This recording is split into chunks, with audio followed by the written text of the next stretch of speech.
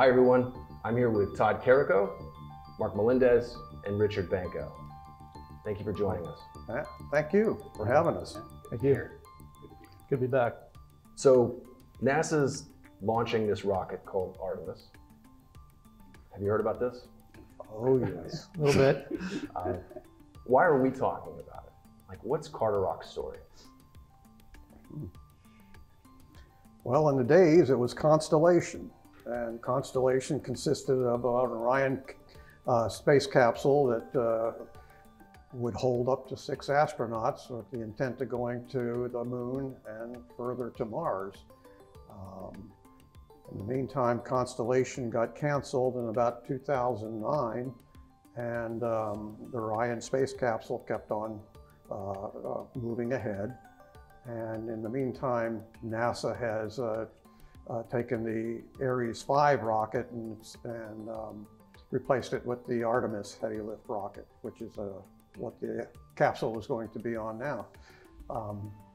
NASA came to us, the US Navy, because it had been a while since they've done the Apollo program, and basically the Orion capsule is a scaled up version of the Apollo, and they wanted to see how what the seakeeping handling characteristics of the new Orion capsule would be once it reached splashdown and be able to recover it from the ocean after splashdown. So the Navy came to us, wanted to know if we'd be interested in participating in that. And, of course, we said, sure, engineers that we are. Of course, we want to work with NASA on the space capsule. Our question back to them was, well, why did you forget, right? You know, because clearly you had it down pat with Apollo landing in the ocean. Right. And it was just one of these perfect storms where you had enough time that a whole generation had gone through the shuttle, and that corporate knowledge slowly moved away from NASA. So they had to relearn what they already knew or should have known, and that's where we came into play. NASA would make what they would call boilerplates, and these were mock-up test vehicles, typically high-resolution vehicles that they would use to do landing tests and splashdown tests, things like that. Anything that they had to check out before an actual space launch. And so the Navy, we were given a contract and to make a high-resolution boilerplate of the Orion space capsule as we knew it at the time. And NASA came to us, and they were hoping that maybe we would just do the testing, but we said, well, we can do everything. We can build it for you, we can design it for you, we can do other auxiliary testing that you need to do. For sure. It's certainly one of these things that starts small and just snowballs, right? And then you look back and all of a sudden there's this mountain of work you've done.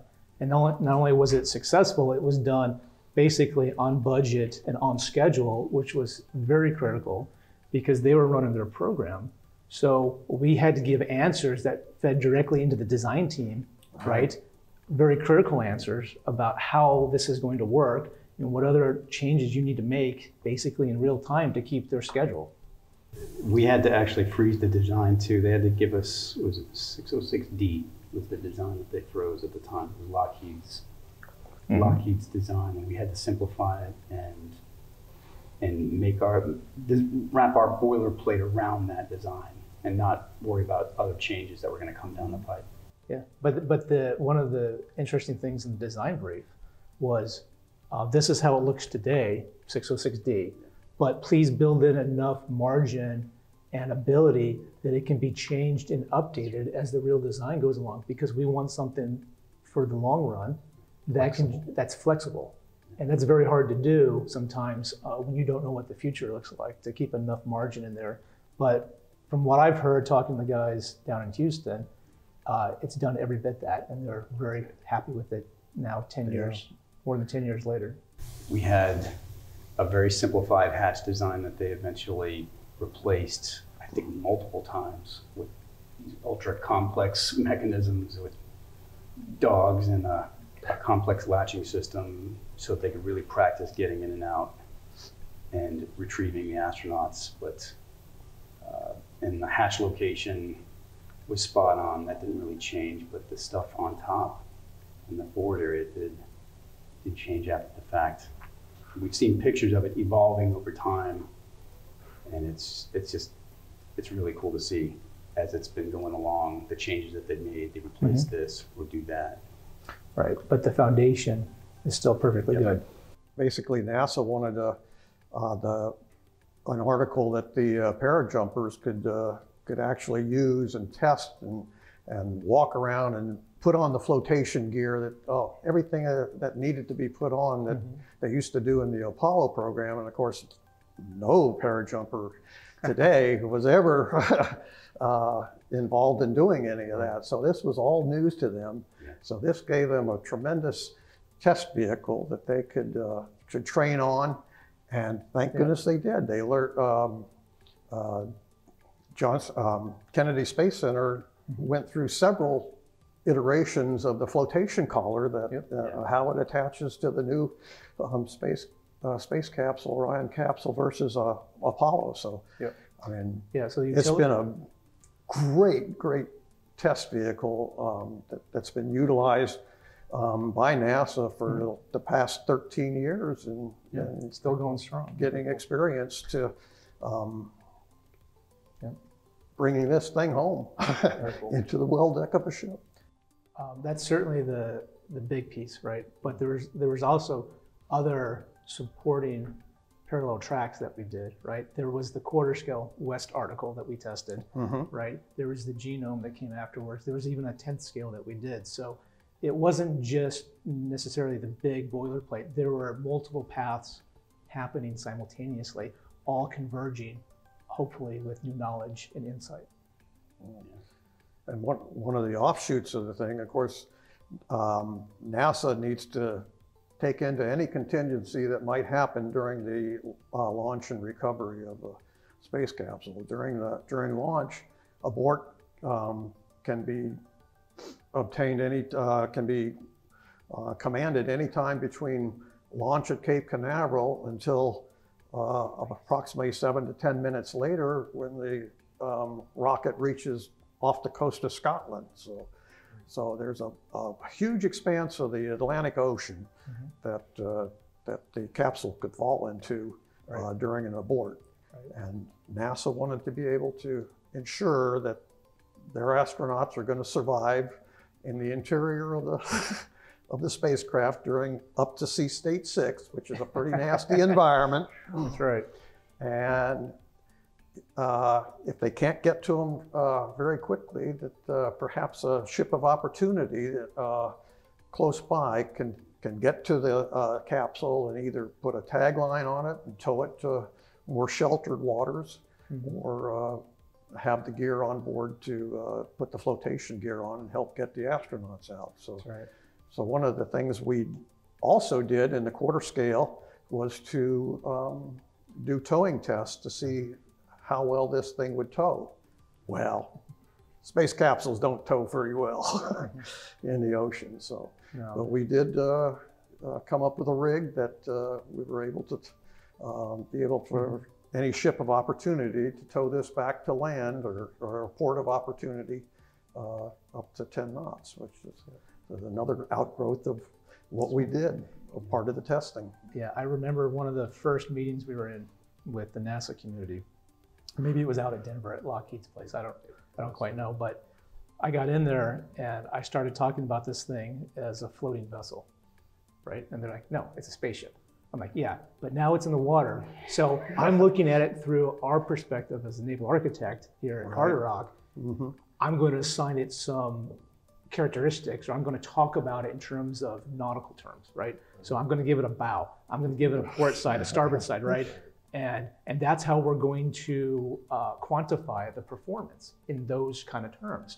And so what that really did was open up a line of communication where both parties had to start thinking about how we were going to meet and communicate about this thing, because they're looking at it from the aerospace side and we're looking at it from the naval side. Correct. And to really be able to convey the knowledge and the insight, we had to find some common ground, even on terminology. The sea states, they were using the Beaufort scale. Yeah. Right. And we were used to using the different, I can't even remember the term. Oh my gosh, it's been a while. The NATO Stagnate charts. Yeah. And so it was like their sea states didn't correlate necessarily. We had to line them up and say, okay, well, we're talking about this, this wave height. Let me ask you, with NASA's concern for no surprises, safety and human factors, what were our considerations? What were we controlling for? So going back to the comment about now it's a boat, Yeah. right? Well, it's basically a buoy, like what Rich was saying. It's a body of revolution. It's not how you really design a ship. Right. So we had a pretty good idea initially that this thing was going to be a horrible ride once it was in the waves. I envisioned a fishing bob. Right. And certainly all of the experiments, the numerical simulations, all that proved us correct. So you take that uncomfortable ride and you marry it with the fact that the astronauts are in a deconditioned state, having just come back from the moon or long outer space durations. Their safety is paramount, right?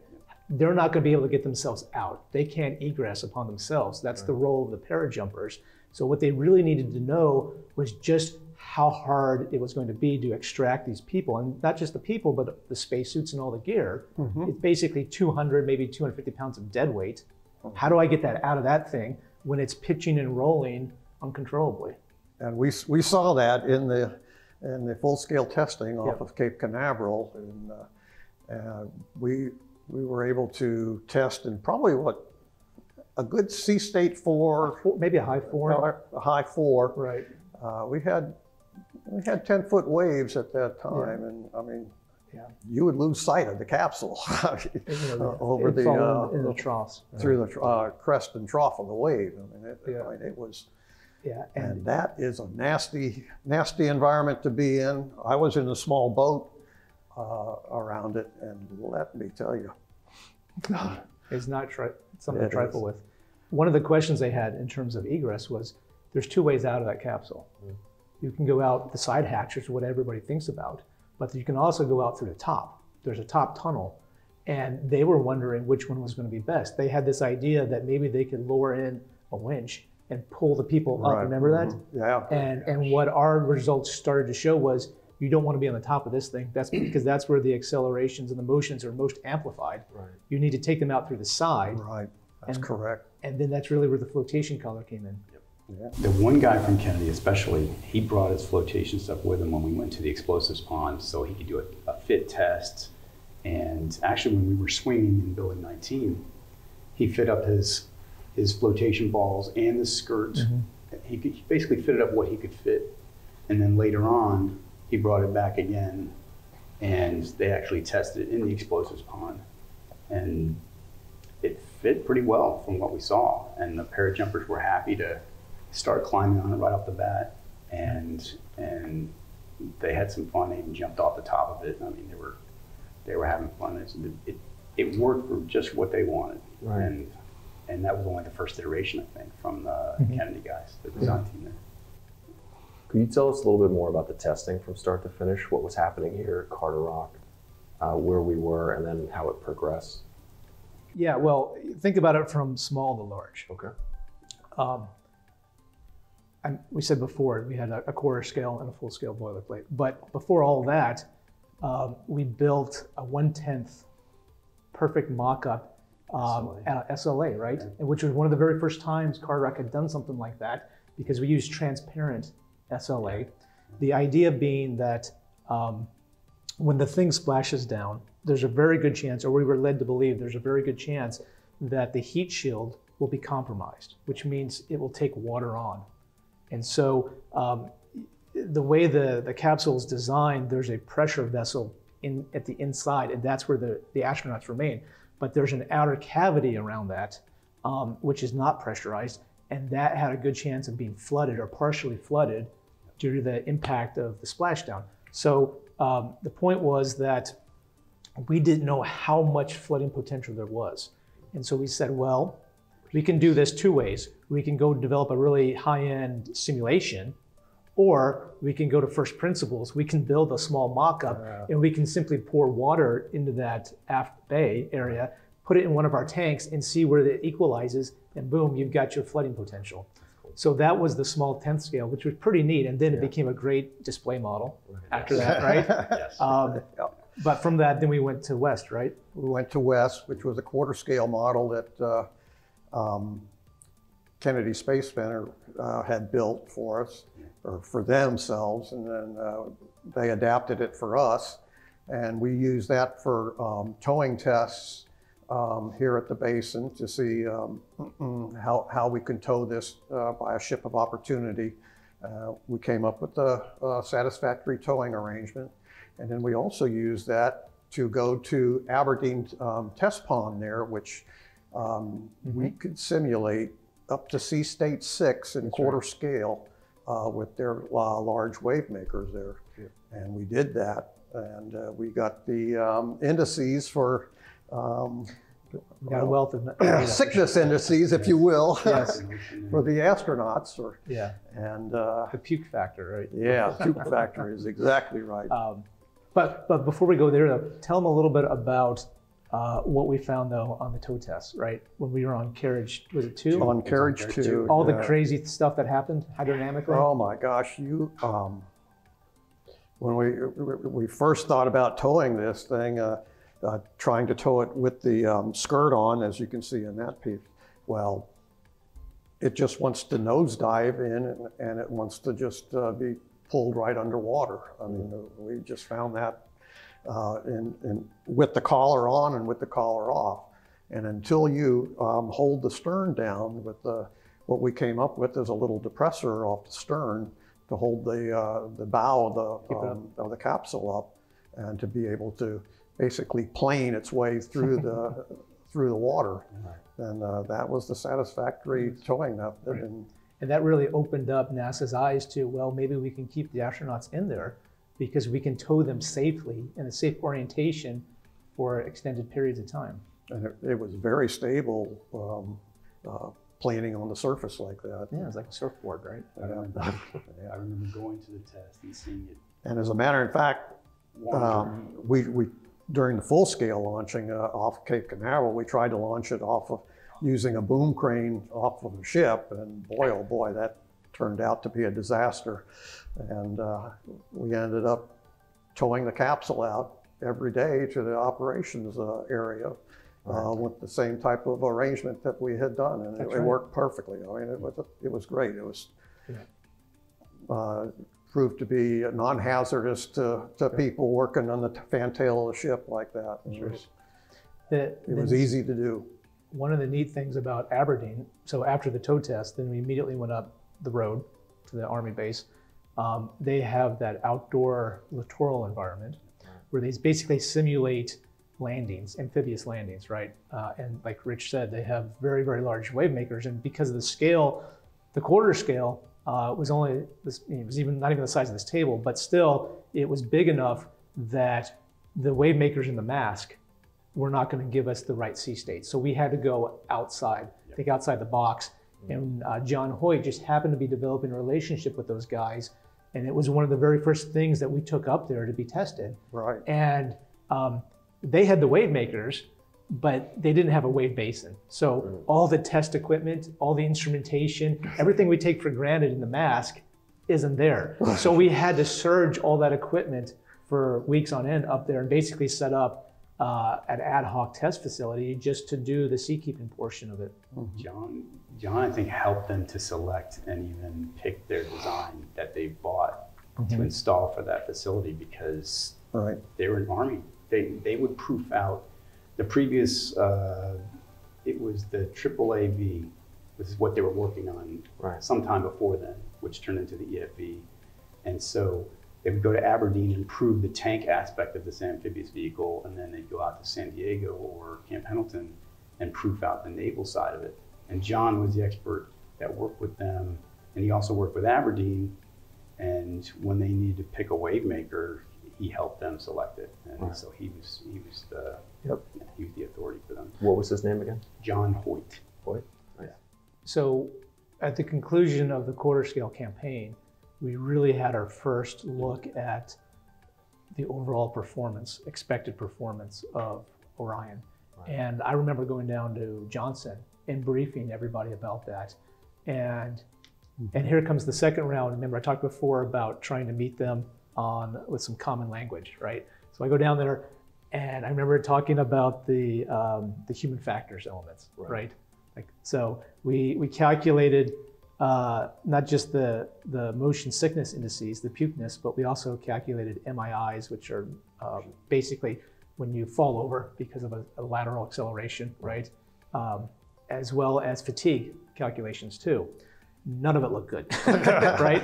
And I'm about an hour into my brief, and then one of the SES is like, okay, well, what does all that mean? You know, stop giving me numbers, just tell me what it means. And I'm like, well, sir, it means that basically in sea state 4 and above, your astronauts are going to puke their guts out, most likely, right? Yep. So if you're going to expose them to that seaway, you better get to them fast and get them either the hell out of Dodge or out of that capsule, because it will end up being a bad day for them. Right. And these are people, these astronauts are already going through the training that puts them through that type of intensive, environmental condition.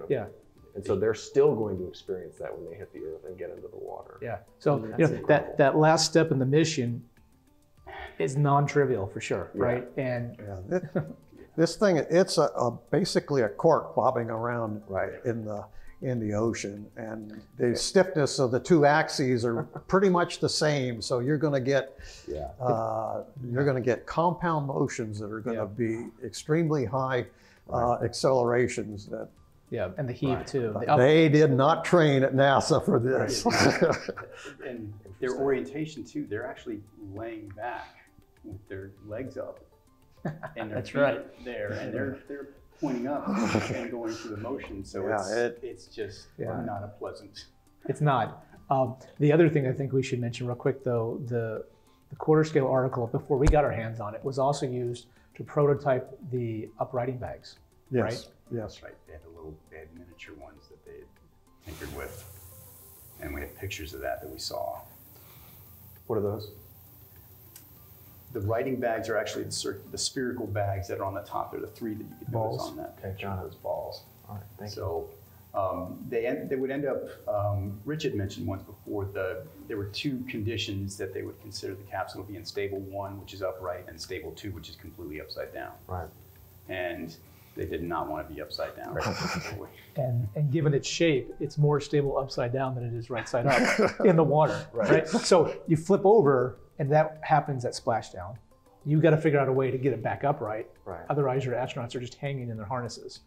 Yeah, facing down. Facing down, and you're not, so. Plus, you can't get them out the door, and you can't get them out the top. That's right. It's job number 1. You can't rescue them. Yep. So in that context, if it did have to eject prior to a planned re-entry, where we could coordinate rescue and recovery, they could be in the ocean for a little bit longer than originally planned in that environment. So that's why you see those balls on the top of the. Okay, got it. They're there for a specific purpose. Right. Okay. It's a big ocean, right? It might take a while for the cavalry to show up. Right. I thought I remember hearing them say 4 hours was like one of the quickest. Right, and that's where those fatigue numbers started to come in, right? Because we would do 4, 8, 16, 24, 2 days, 3 days. Yeah. And if they were just unlucky enough to be in a moderate seaway that was there for the day, if it took them 12 hours to get to them, they were going to be in a very, very weak state. Very terrible. Yeah. So, all right. So what were some of the major challenges, and how did you overcome them? How did we overcome them? Oh boy. Yeah. First off, I remember when they first approached us, I remember getting a call from Todd. He was in with our division head, Terry, and they were talking about if we had a full-scale rep of Orion, could we test it in the mask? They did that. That's right. The first thing I said was, well, why don't you just do a quarter scale or something like that, because it's just going to be, it's too big. And then we found out later on that the floor loading in the mast couldn't even support the weight if we tried to transport it in. Right. And to get it in, also, they talked about potentially using a crane, and we had to tear a part of the roof off just to get it in to the basin. And then also our waves, we couldn't make big enough waves to get to the sea states we want to look at, especially what they want to look at in the heavy sea states. Right. And then we talked a little bit before about the design brief, right? They wanted something that was going to be flexible, adaptable for the future, modular, right? Yep. But at the same time, robust. And Rich came up with a really good design for the boilerplate that satisfied those sometimes opposing constraints. I would say the biggest thing though was just schedule, right? The schedule, we were always, I mean, it was highly compressed, 12, 18 months of nonstop working. Not just the three of us, we were just the tip of the iceberg, but the entire Carderock team was all hands on deck. Yeah, Building 9 was water jet cutting stuff and bending metal. Contractor Riggins down in Hampton Roads was taking pieces as we got them to them and welding them together. And well, I remember one of our first challenges we had was convincing Carderock management to do it. This was not typically in the realm of that's right. Navy actions to do. So, fortunately, we had Commander Andy Hewitt was the liaison officer for the Navy between NASA and the Navy, and he had a pretty convincing talk with Captain Thomas at the time. That's right. And once he got out of that talk, Captain Thomas was on it. Yep. I mean, full bore. It was a great PR opportunity for us, right? So absolutely. So once management was behind us, then it was really the pressure was doubled up. Now don't screw it up, right? Before that, we were kind of flying under the radar. Yeah. I remember driving with Rich back to Rich's office, and Rich said, "Well, we won the contract, but now comes the hard part, the delivery. We got to do this in a year." One of the interesting things to meet the challenges was on the design side. I remember spending many sessions with you at the computer in the old Code 55, the seakeeping group. At that time, we were starting to really get more advanced on how we would design our models. And we were using SolidWorks, right, for the first time? Yep. And if you look closely in some of these shots, you can see just how much crap there is in that outer bay section, that void I talked about before. Right. So when you think about what the boilerplate has to do, it has to simulate not just the physical size of the real thing, it also has to mimic its center of gravity, it has to weigh the same, and its gyr radius all have to be the same. Otherwise, how it moves will be different. Right. So as a designer, right, we had this challenge of mimicking that, but then also putting in all the equipment, test equipment we needed to put into that, and coming to the same target numbers. Mm-hmm. And we went around and around and around, but by shifting to SolidWorks and doing it with 3D modeling, we could go through several iterations in an hour, which is way faster than we had ever done it here at Carderock. And arrive at a solution so that he could go start building it the next day. Right. Yeah, we had to, and another thing, we had to figure out how to swing the model, which is normally was getting the inertial characteristics to match what it would really be. Right. And that meant adding weight inside of it to get it to what we needed. We had a platform inside of it and a linear slide that we could remote control to have it move so that as it was in the water, it could list to one side as if it was flooded to the one side, and leaning, so we could look at those characteristics and how it bobbed around. But because it was so big, the equipment that we normally would use to swing the model, as we call it, we would actually rock the model back and forth and get its characteristics from that. We didn't have that equipment. We had to figure out another method. Right. I mean, the scale here was beyond what we were used to working with. Right. So every process that we would normally go through had to be reevaluated, and most of the time altered significantly to accomplish the same goal. But I forgot about the slide though. That slide by itself was a pretty nice little piece of engineering. So there was what, 1,000 pounds, 2,000 pounds of lead on that slide that ran the entire inner space. And just the reason for that, though, was also because the capsule had a CG offset. Remember that? Correct, yes. Because when it comes in, they use it to actually steer it in reentry. So most people think it's just right in the middle. It's not. It's off to one side. So we put the orientation of that slide on that axis to help us dial in and fine tune the center of gravity.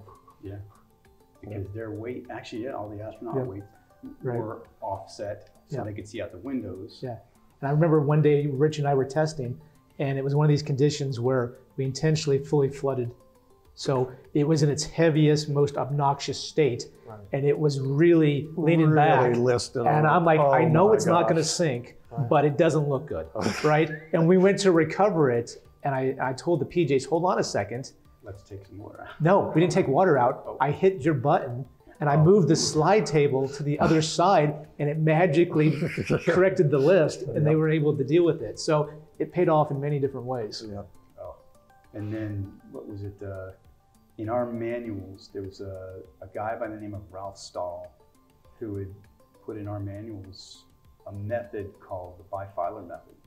And that would be hanging it by cables and swinging it equidistant from the CG of whatever model you're testing. And that would help get us those characteristics that we weren't able to get on our, what we call the A-frame over in building 18. It was way bigger than it was bigger than our A-frame. So the biggest model up to that point was a 20-foot DDG model that was around 4,000 pounds. This was topping out at 20-ish. Right, it's big, right? And we went through a lot of safety reviews with the crane and lift guys. Remember all that? Oh my gosh. Everything had to be certified. And the day came, was it the high bay? Is that where we did it? High bay in building 19. Building 19, and you talk about challenges. We made it in the door with a couple inches to spare. Wow. I mean, it was a tight, tight fit. But once we were in, it was showtime, and I was holding my breath, but it worked flawlessly. You got that stinger in and lifted it up. When we first tried it, we were only moving this thing not even a degree for the swinging of it, and then we were looking and we were noticing that it was wagging the crane up above too, and so we had to shore up the crane support cables up there in order to give us a true bifilar swing. So But the neat trick though was when we switched the axis with the stinger. Explain that one, because that was pretty cool. We had to figure out a way, because the center of gravity of this cone-shaped object was so low, when you turned it on its side, that was now we wanted the CG to be in the middle of this object. And in order to do that, we had another piece of lead cast that was 2,800 pounds, and we had to stick it out almost 3 feet, 2 or 3 feet. 5 feet or something. It's just a massive counterweight. Yeah, we had to have a counterweight to move the CG out. And just because of that, we were concerned about bending something in the upper hatch and the upper tube. And also we had to have an equivalent point on the bottom of the vessel that we could bolt into and actually hold it sideways. And we just named it the rotisserie method. But that was an interesting design detail in the heat shield that we came up with, was to take that unique load that the real thing never would see. And we couldn't go all the way through. Like normally you want to put it on a spit or something like that, but we couldn't go through because it was supposed to be an airtight pressure vessel. Yeah, so we had to figure out a way structurally to do it on both sides without messing up the capsule too. To me, one of the biggest challenges, well, certainly that I had, was in the fabrication of this. We've got the design that's ongoing. We had testing that was ongoing at the same time. All kinds of concurrent engineering going on between structures and materials. We had to order materials, and they had to come with certifications on it because NASA wanted certifications for the welding and getting these materials in. Our shop was we had just got our water jet cutter So this was an ideal project to use that that water jet cutter. I mean, we were cutting out tremendous pieces of stainless steel over there, and then we'd bring them down to a welding contractor that could certify the welding and X-ray and all that stuff.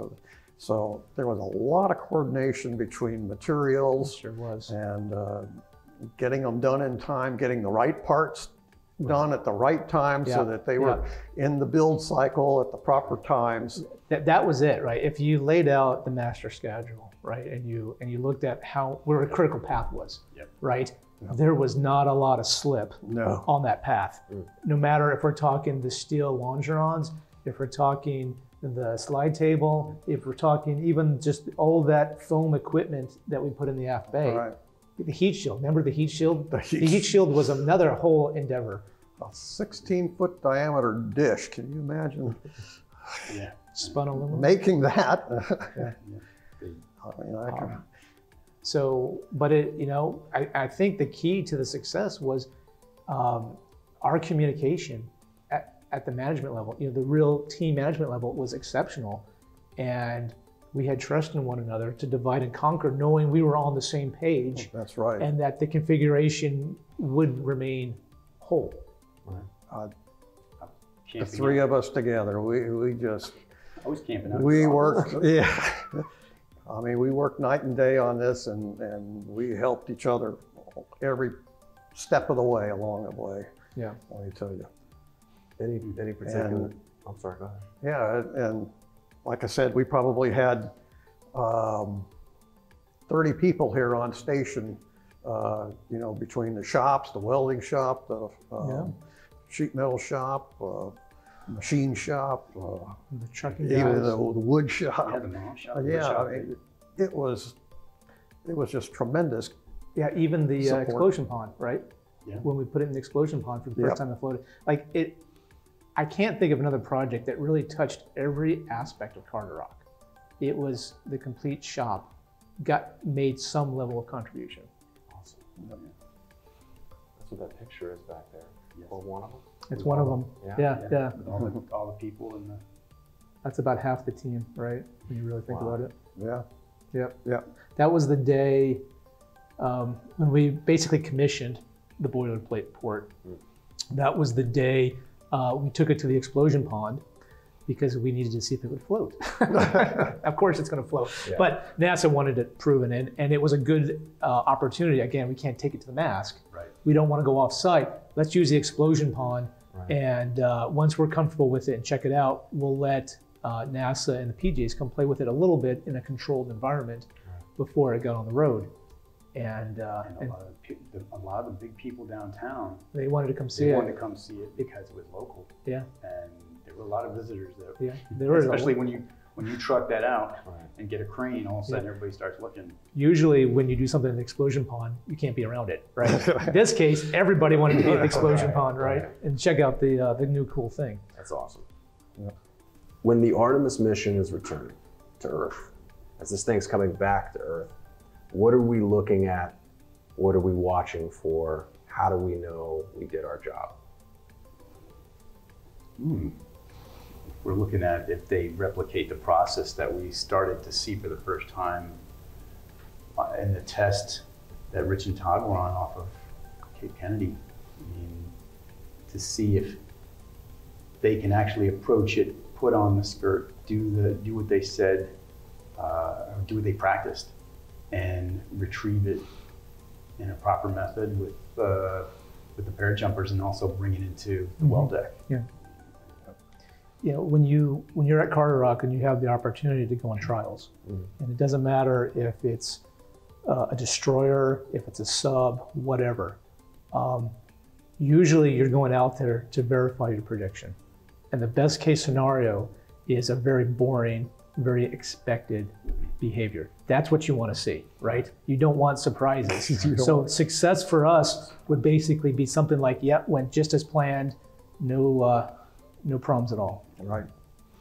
To see the thing being towed in to the well deck of the ship and anchored safely in its nest there in the well deck, we've done our job. In other words, we've built a test unit that the Navy has used to verify all that operational readiness for recovery of the Orion space capsule once it comes back. So, does this renew that knowledge post-Apollo? Does it sort of re-verify or re-establish the information NASA needs about this?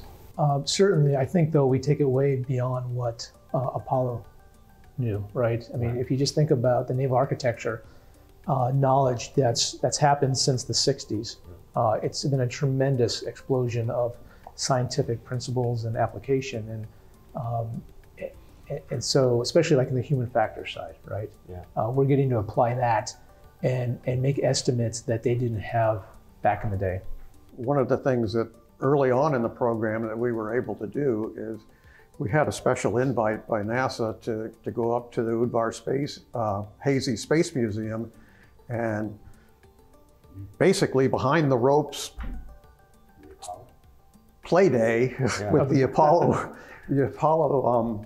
boilerplate that they have up there on display. And it would be a tremendous honor to see the Orion space capsule boilerplate that we built to be set aside right alongside the Apollo capsule up at Udvar Hazy. I would love to see that one day.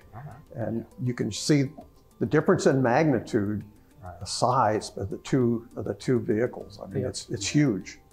That was one of the first things I did on the computer. Was we had a sketch that I evolved of the Apollo, and it was, oh my gosh, it's so much bigger. It's so much. It is really big. It's much bigger in any way you measure it. Yeah, for sure. So we safely land, we recover. What would you, as engineers, like to ask NASA or the astronauts? Where's my e-ticket? How did the landing go? I mean, how did that retrieval go? That's the biggest thing. Like Todd said, I mean, if it's boring, it's routine, and they just kind of get them in line, pull them in, close well deck, everything's secure, and they're done. That's, you feel good. Were you sick? How sick were you? What was the deal? Emotions. Show me the data. Show me the data. I think exactly. I think there's a great opportunity here for correlation and calibration against some of these human factor indices we spoke of before, right? Because you're going to get actual real-world data. Every mission is another potential source of data about how did they do, right? Did they puke? Were they able to get out? Did they really need assistance? All of that, if we think about it, could be a wealth of information forthcoming that could go back and help drive the science and maybe make some adjustments on those measures that we do here at Carderock, or are done at Carderock. Well, one of the things that brings to mind is that with the landing of the Orion capsule coming back from this mission, that kind of puts an end to the port project that we worked on, but it's also the beginning of the genome project that we also did for NASA, where we built a mock-up that they use at the neutral buoyancy laboratory in Houston that the astronauts actually train on for doing extravehicular activities, EVAs, where they go outside of the capsule and control modules and perform work or experiments outside. And so we also built that capsule mock-up for them called Genome. And that is currently in use at the NBL. And that's what the astronauts will be training on as they maneuver around the space capsule. They try out various handholds that would work best for traversing around the exterior of the capsule. So that will start taking off and be more and more used as the port gets retired. So it was twofold, and it's going to be used. I mean, that's the beauty of it. It's all being used, to this day, Yeah. 12 years after being built. We have a lot of current and future engineers here at Carderock. What are some things you could tell them about this type of project? I think this is a great project that shows the value of getting away from your desk. Get down there on the shop floor, work with what you designed, understand it, see it from cradle to grave, right? And take all those lessons along the way. Yeah, work with the machinists, work with the people that are building it, work with the vendors that are welding it, and get feedback, talk to them. You learn things. Well, I shouldn't have done it that way because now a guy can't reach his hand in and do this. Oh, okay, Yeah. we can do that. Or we can make it easier. We talk to a machinist or somebody that actually makes it and it gives you that insight. One of the things I encourage all the young engineers that are here at the station to make sure you get out on a sea trial. Yes. To see what this stuff is really like out in the ocean. Absolutely. Nothing like being out in a 15-foot boat in 11-foot seas. Yeah. I mean, it just it's such an experience that you just you can't describe it. I mean, you're not going to see it sitting, like you said, sitting at a desk. Yep. So I encourage the full-scale trials to be experienced by everybody. I mean, it's wonderful. That's right. And you take that knowledge, you take that experience back to your desk, Right. and you have a better appreciation for what it is you're trying to recreate or design for, because you've experienced it firsthand what nature really throws at you. It's not just a number. It's not just a number, exactly. It has meaning behind the number. Don't get too comfortable. Seek out challenges. Seek out things that are different, that will stretch you as an engineer or whatever your role is at Carderock, and then rise to the occasion, and you'll be better for it. We did, and it's paid off in spades. That's correct. And there's been a lot of other projects that I've been on in my years here at Carderock that have been just eye-openers and one-of-a-kind type of thing. And the opportunities, the diversity of work that comes in here and what you can contribute and what you will learn as life experiences are just tremendous here. Take it all in. Because you never know where it's going to go.